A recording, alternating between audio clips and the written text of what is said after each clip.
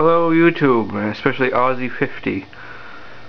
Your video the other night on, or your video tonight I guess, or tonight for me, I'm not good at these videos, was about your 5-foot fluorescent light with 3 bulbs. So I figured I'd just show you a bit of my lighting setup, just give the North American, Canadian setup I guess. This here is a dual bulb 4-foot fluorescent. I think they're 45 watt each or something like that. They're called T12 bulbs. Those are the bigger round ones. Something similar to what you had in your 5-foot fixture, but we don't have much 5-foots. I don't think I've ever seen a 5-foot in Canada.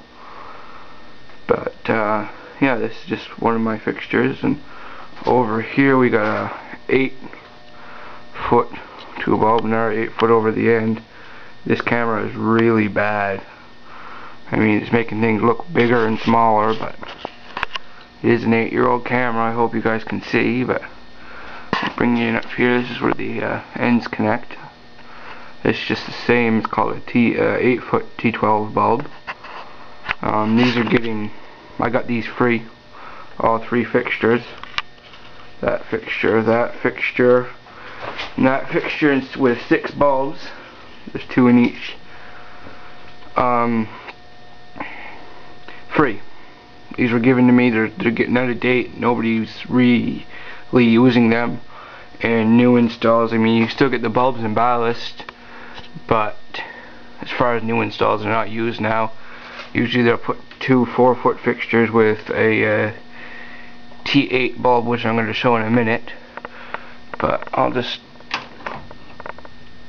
undo that. If you can, you can't see anything, but it's just a single pin connector on each end, about a 1/4 inch round I guess, and the sockets on one end are spring loaded, so you can go and pull and come down with the bulb and they'll come out.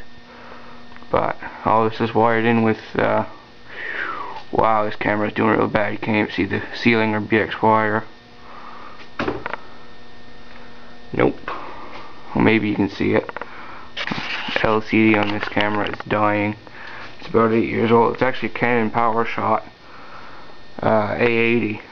Very good camera back in its day. Very expensive.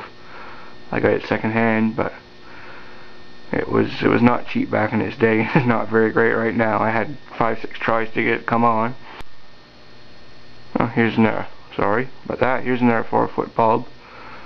T12 4-footer.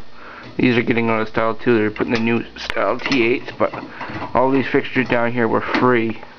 I just pulled the bulb out to show you guys what the end looks like here. Here you can see. No, my camera's, there you go. I had to shut the camera off, put it back on for a second here, but you can see this is just a normal T12 bulb. Like I was saying previously there, they're getting more and more replaced. Sorry about the dirty mess on the floor. I've been doing some painting, so I have some cardboard and junk down.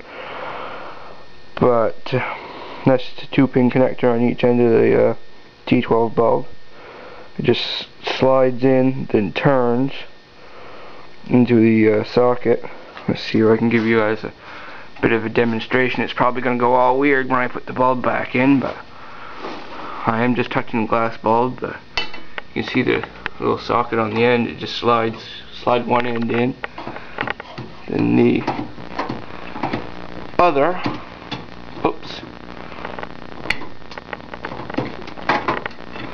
Give me a sec.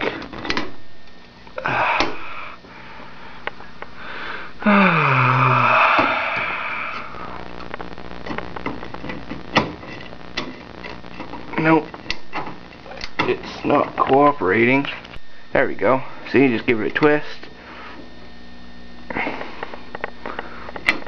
And it locks into place.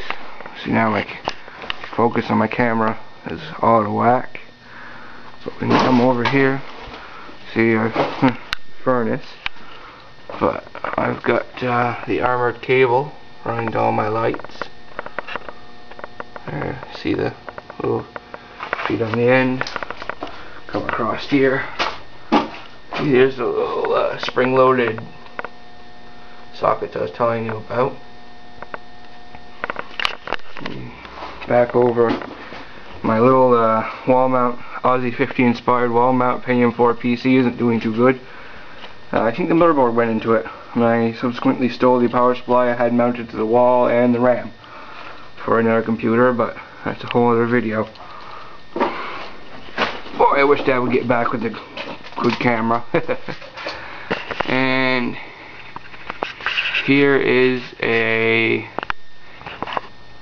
T8 fixture, newer style, more efficient bulbs, smaller. You can put a T12 bulb, the normal bigger size, older style bulbs into it, it'll work, but this here is much more efficient. If I can give me a sec here, maybe it's a little more better, you can see the bulbs. These are much smaller than the T12 bulbs, which are about the size of what Aussie 50 has in his video. And different style ends, I believe, but say here it just has the same thing, but just a single bulb fixture. This is the only fixture in the basement I actually paid for. It was $12 on sale. All the rest were just scrap finds, I guess. Like I said, the 8-foot ones are going out of style. Too much of an energy hog. But this camera keeps stopping and starting. I mean, she's on her last legs. It's only 4 megapixel. Well, as I was saying, while we're down here, maybe it might as well look at the fuse panel. It's just a North American style, older Edison type fuse box. Distribution panel, I guess. The main switch. Here, give me a sec. You can see. Yeah, maybe not. Anyway, that's the main switch. Behind here is 2 100 amp fuses.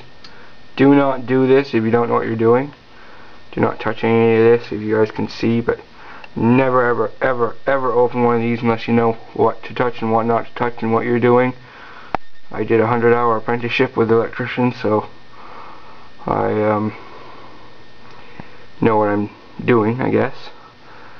I say do not touch these if you plan on living. That is 240 volts across both lines coming in, and 120 to between the white neutral and one of the black hots. I forgot to mention all these lights are 120 volts or 125, depends on where you are, I guess. But each one of these here would be a pull-out block style fuse, 240 amp fuses for your, so let's say, a 240 volt stove range cooker application, I guess. But all normal circuits are 110 volts in North America, as many as you know. And it pushes back in. I mean, all this, if you can't see in the video, is covered with metal. And standard outlet, if you can see it. My old rotary phone. More mess on the table, bandsaw in the background. But hopefully this video comes out pretty good. Bye for now.